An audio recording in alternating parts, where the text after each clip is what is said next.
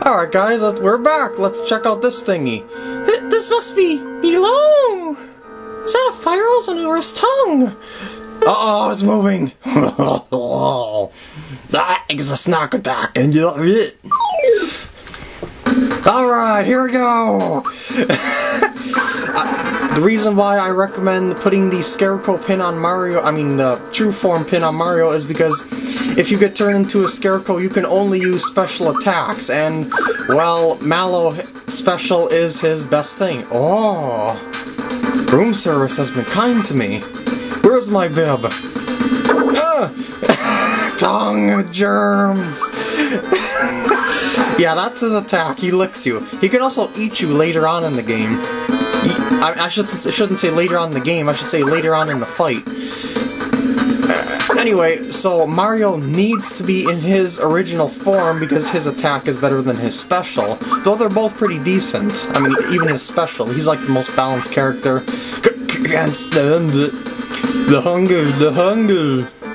Oh my god, he ate Mallow! I will avenge you! Make sure you've got items for when you're alone, just in case, but I've got plenty of items at the moment, so we're good. I've got a Kero Cola, a couple of mushrooms, a couple pick-me-ups. Oh, actually, you can't use a pick-me-up on yourself. That was scary! Okay. Yes, I'm saving the flower points for any HP rain. Oh, here comes a Scarecrow. Stick for a body, head full of straw, give me a Scarecrow, rah rah rah. Scarecrow Funk. This won't even affect Mario, so you won't even be able to see how it affects it. So, yeah.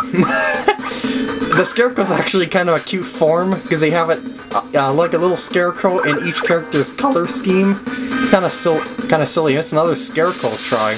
Don't even try Mario, stupid Belome.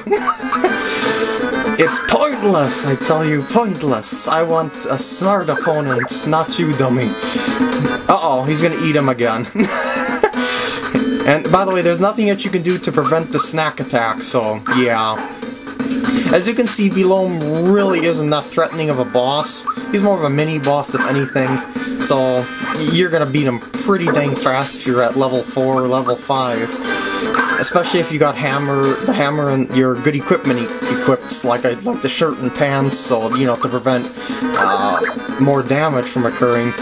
Sleep sauce. Oh my god, sleep sauce is not good. Oh no, Mario's asleep. You can recover from sleep if Belome attacks you and you block it, but otherwise you recover from it normally if you don't get attacked. And he's gonna get eaten again. Now he's gonna attack Mario normally. Okay, now Mario's awake because I blocked it.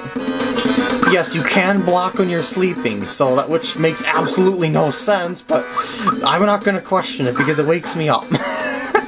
And he spits out Mallow again.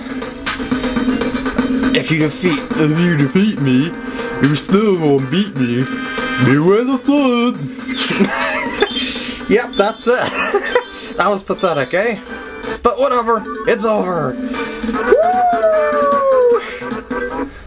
Alrighty, let's see what's going on. Whoa, what happened to that switch? Belome must have been lying when he said water would come gushing out of here. Mario, do you hear something, or is it just me?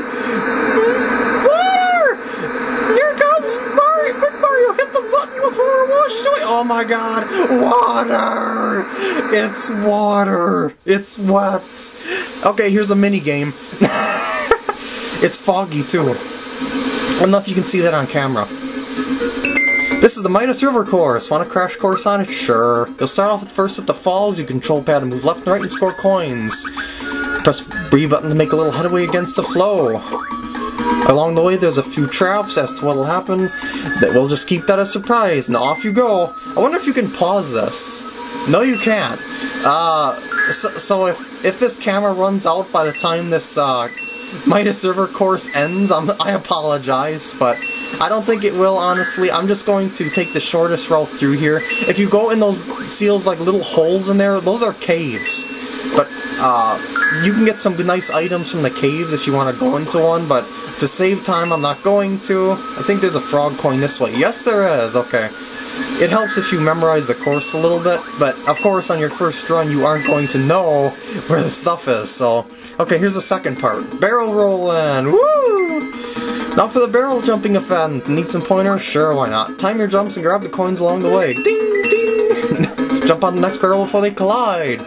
Or you'll change course. You said you'll change course, yeah. Manila, looks like you're ready, so I'll send you on your way. Sometimes you want to change course, and sometimes you do. Oh, and beware the fish. Here we go! This time I want to change course because there's more coins on this side of the river. This time I'm going to stay on course. Do I want to change? Yes. No, I don't. There's more coins on this side. You gotta kind of react really fast. Okay, I didn't react fast enough to it on that one.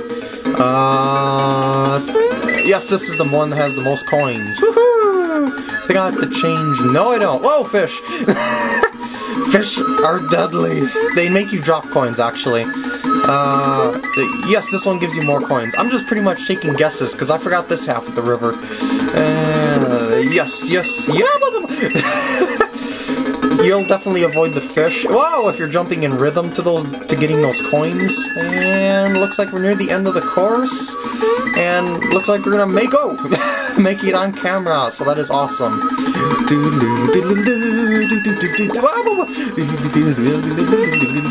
Yeah, if you want to, you can make notes of which side to be on, so you know when to change course. There will always be a barrel at each coin intersection, so you know which side, so you can change course. Oh boy, I'm on his head. Wasn't that fun? You got 61 coins. Traded coins you got from Midas River for frog coins. That's first time bonus. I'll give you 1 coin for 60 of your coins. If you didn't know, frog coins are green ones, and Tadpole Pond's got more info on them. You got 61 coins, so I get 1 frog coin for my trade-in. Awesome. And he'll hold my extras. Yes, you don't get to keep the coins, but as you collect them, you'll be able to get some stuff. Whoa, I got a knock-knock shell. Awesome item. Okay, if you talk to this guy, you can try it again, but you have to cost. You have to pay for it. So, no, thank you. If you want to go through a course again, just go through, yes, I'm saving my game. Just go through Kero sewers again. And that's it for this little mini-game part. That was awesome. Let's go to Tadpole Pond. Okay, I'll take you through a little tour of the pond. There's nothing here. There appears to be nothing here. And there's nothing here. Go through here. This is Melody Bay. Play notes by jumping on the tadpoles. Let's hear your melody. This is another little minigame. They won't play with strangers, so go and meet Frog Fuchsias first.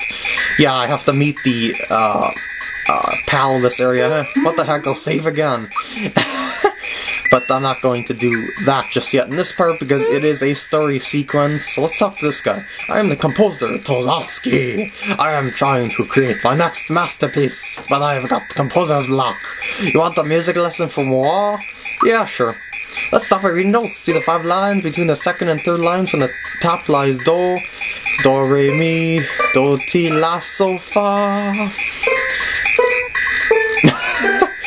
Yeah, okay. That's basically it. Now you're on the way to composing. Oh, that's the end of this part. See you guys later.